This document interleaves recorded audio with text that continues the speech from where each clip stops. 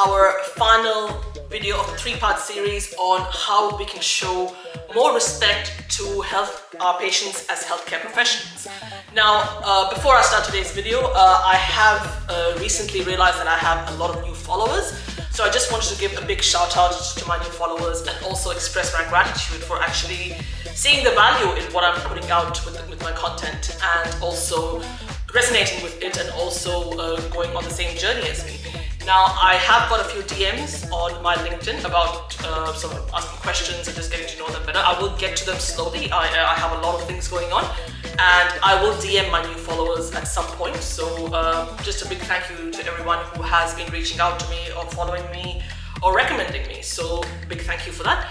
Now, today's video is going to be, elements of it are going to be somewhat repetitive because I do mention elements of it. I have mentioned it in my previous videos and in my previous posts, but there are going to be a series of different spins that I'm going to put in the space of how we can show more respect to our patients as healthcare professionals. Now, this applies to every healthcare professional. It's not just for doctors and nurses, it's just for anyone who works in the healthcare space with patients.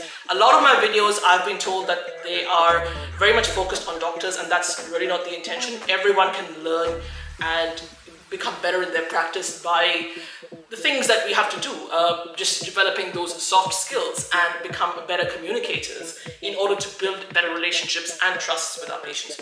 So let's get straight into it. Now, number one, I would say is, obviously, I've preached this to the choir many times, the importance of acknowledgement and active listening.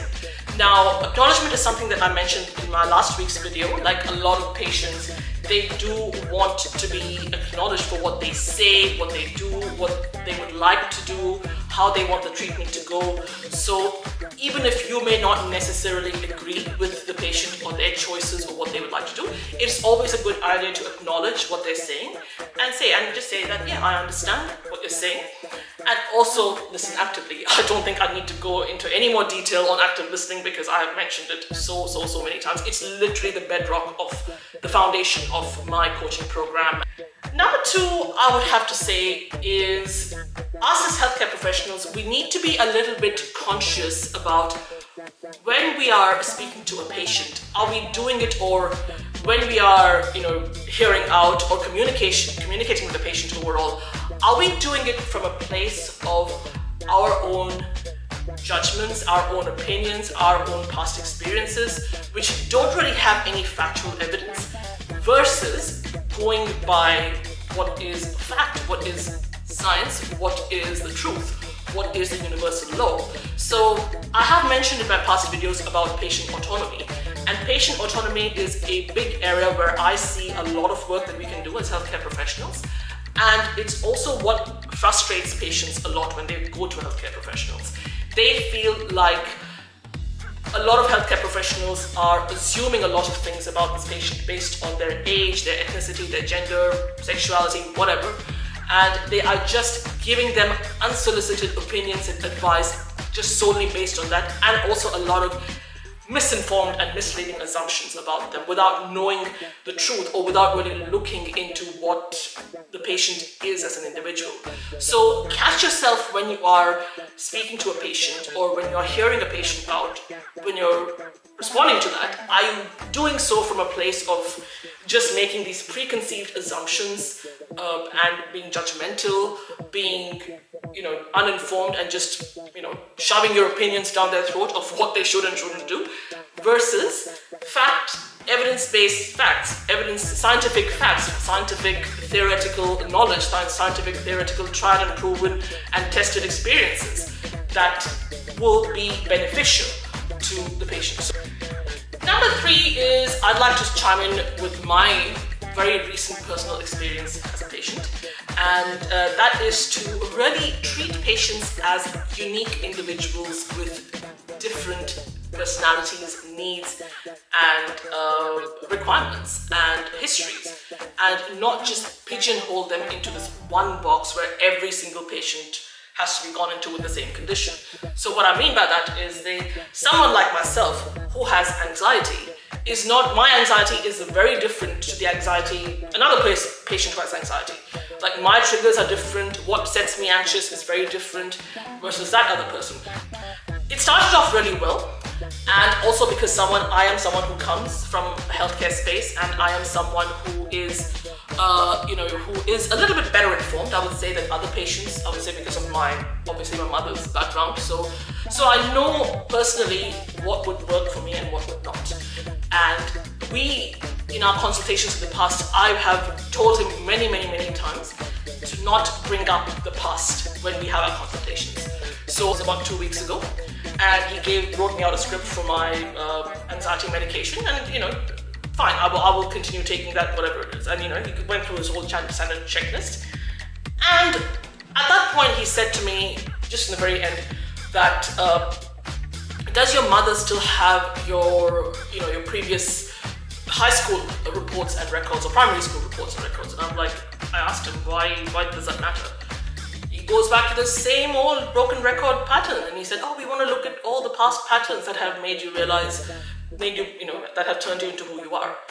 And I said to him, listen, while I appreciate that that's what you do with your other patients, I'm aware of what my triggers are. I'm aware of what my history is. We don't need to go through that. It's just going to be a waste of time for you and I. Let's just come up with some strategies to move forward. And in the very end, I also mentioned that I don't want to be reliant on my medication anymore, and I just want to stop that permanently, which he did not agree with very well. He was like, he was sort of instilling this fear into me that, if you don't take the medication, you're going to end up in the psych ward. That was the final straw for me, and as opposed to a psychiatrist, so someone who's much more holistic and who will hopefully give me the tools and strategies that I need for my individual personality, for my background, for my history, to equip me better on how I deal with situations where I can experience anxiety. Now, I haven't had my consultation with her yet, but I will in a couple of weeks' time, so I will keep you posted on how that's going. So back to the same thing. Every single patient has different unique needs, unique circumstances, unique bodies, unique symptoms. You have to treat each person uniquely, not just numbers that are cogs in a machine, not just this factory that's producing, mass producing people with patients who have a similar condition. Everyone is unique, and you have to treat them, respect them, value them, and acknowledge them as unique individuals. Number 3. Okay, number 4, the big one, and I have mentioned elements of this in the past in my previous videos and posts. Keeping an open mind as to how things can be dealt with for our patients and treated them better in more innovative and holistic methods. So by no means am I dismissing what modern science is. Modern medicine, modern science is very beneficial, and it has its place. But also be aware that a lot of our patients now are better informed. We have social media, we have a lot of things that make us much more aware and much more better informed of how different treatment methods can work for them. Now, that can be problematic in its own way, and you have to treat that as a case-by-case basis. So what I'm getting at is that don't just stick to tried and tested traditional methods of how something has been treated. Again, so it is important for us to be aware as healthcare practitioners that there are out-of-the-box, unconventional, innovative methods that are just as successful for dealing with and treating our patients, and not just this whole prescriptive method that was used many years ago. So being open to that and working with patients in order to give them the best possible outcome or best possible treatment, that is a win-win situation for both of us. And a final one, I just thought of it right now. The final one I would say would have to be respect is a two-way street. So whilst it is important that we respect our patients, it also works the other way around. So if you have a patient who is being aggressive, who is being demanding, who is being forceful, who is just being rude and feral, don't take that. You have to set boundaries and tell them that this is not acceptable, and unless they speak to you or communicate with you in a respectful manner, you're not going to give them any service. Plain and simple. My name is Shweta. I'm the founder of Healthy Dynamics, and we are a coaching practice that helps healthcare professionals from non-English speaking countries improve their communication skills in order to build better relationships with our patients and achieve workplace excellence. So hope you enjoyed this video. Leave your thoughts in the comment section below, and I will thank you for tuning in, and I will see you same time next week. Cheers.